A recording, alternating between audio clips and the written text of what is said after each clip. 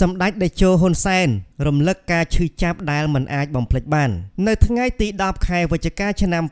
2023នេះជាខួបទី47នៃការស្លាប់របស់កូនប្រុសសម្ដេចតេជោហ៊ុនសែនឈ្មោះហ៊ុនកំសត់សម្ដេចបានបង្ហោះសាររំលឹកអំពីការឈឺចាប់ដែលមិនអាចបំភ្លេចបាននៃការស្លាប់យ៉ាងវេទនារបស់កូនប្រុស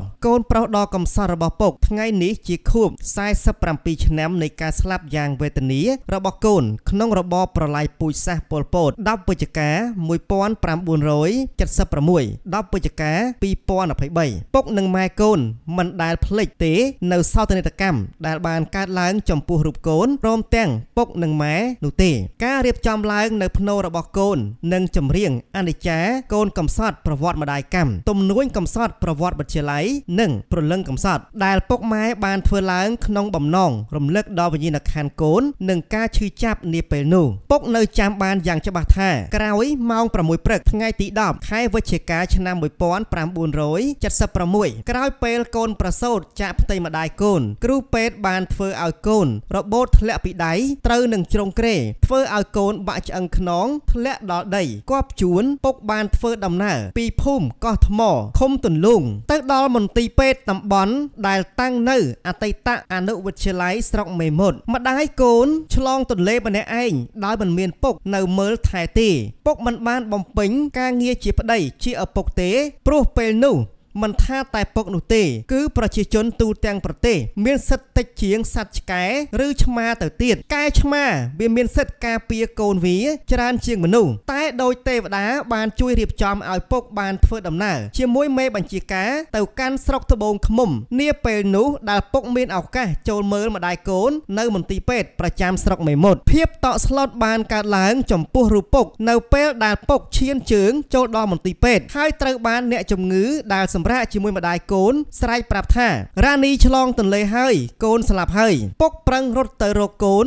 ឃើញឈាមកូនកំពុងហូរចេញតាមមាត់ពុកប្រឹងស្រែកឲ្យគេជួយដើម្បីសង្គ្រោះជីវិតកូនក្នុងពេលដែលម្ដាយកូនសន្លប់មិនទាន់ដឹងខ្លួននិងមិនទាន់ដឹងថាកូនស្លាប់នៅឡើយអាស្រ័យដោយនៅបន្ទប់នៅផ្សេងគ្នាពុកអត់ធ្វើអីបានទេកូនពុកបានសុំមេបញ្ជាការខូខើដើម្បីយកសពកូនទៅកប់និងនៅមើលថែទាំម្ដាយកូនក្រោយឆ្លងទន្លេមិនត្រឹមតែមិនបានទទួលការអនុញ្ញាតប៉ុណ្ណោះទេតែពុកត្រូវរងនៅការប្រមាថយ៉ាងធ្ងន់ធ្ងរទៀតផងកម្មសិទ្ធិមโนសញ្ចេតនាក្រាស់មិត្តឯងមិនមែនគ្រូពេទ្យទេបើមិត្តឯងនៅក៏អាកូននេះមិនរស់ឡើងវិញដែរមានពេទ្យយកខ្មោចកូននេះទៅកប់ហើយមិនចាំបាច់កប់ខ្លួនឯងទេការងារអង្គការសំខាន់ជាងការងារបុគ្គលលក្ខនឹងលក្ខឈឺចាប់ណាស់កូនតែពុកត្រូវទ្រាំអត់ធ្មត់ព្រោះការងារដែលពុកត្រូវធ្វើគឺរំដោះប្រជាជនកម្ពុជាទូទាំងប្រទេសចេញពីរបបខូខើនេះពុកពុំមានអ្វីផ្ដល់ឲ្យកូនក្រៅតែពីក្រមាមួយដែលដោះចេញពី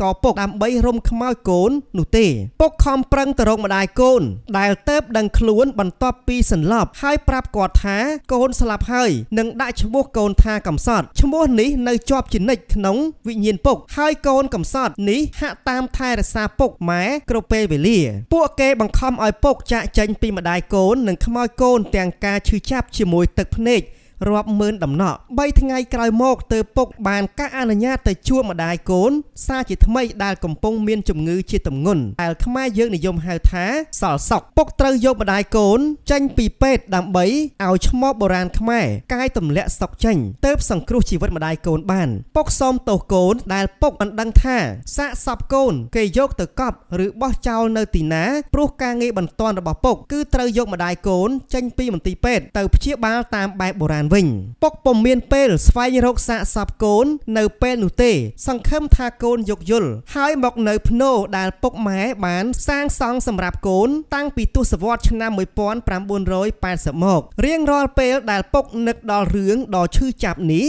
ទឹកភ្នែកពុកតែងតែហូរចេញមកនេះជាទឹកភ្នែកនឹកដល់កូនកំសត់ជាទឹកភ្នែកនឹកដល់ការឈឺចាប់លើសពីការអត់ធ្មត់បានរបស់មនុស្សជាទឹកភ្នែកនឹកដល់ប្រជាជនកម្ពុជារាប់លានអ្នកដែលត្រូវពួកប៉ុលពតសម្លាប់និងធ្វើបាបដោយក្រុមគ្រួសារយើងដែរកន្លងមកប្អូនប្រុសប្អូនស្រីនិងក្មួយរបស់កូនបានទៅដល់ភ្នូរកូនហើយពុកម៉ែក៏បានរៀបចំបង្សកល ឲ្យកូនផងដែរកូនកំសត់សូមប្រលឹងកូនបន្តតាមថែរក្សាពុកម៉ែប្អូននិងក្មួយរបស់កូនតទៅទៀតពុកនៅតែសូមការយោគយល់ពីកូនដែលមិនបានយកសពកូនទៅបញ្ចុះដោយខ្លួនឯងពុកត្រូវអត់ធ្មត់និងធ្វើតាមបញ្ជារបស់ពួកឃាតករតែការអត់ធ្មត់នោះហើយដែលរក្សាជីវិតពុកនិងម៉ែកូនព្រមទាំងផ្ដល់ឱកាសឲ្យពុករួមចំណែកដឹកនាំចលនាតស៊ូរំដោះជាតិនិងប្រជាជនពីរបបប្រល័យពូជសាសន៍ប៉ុលពតនិងកសាងប្រទេសបានរីកចម្រើនរហូតដល់សព្វថ្ងៃ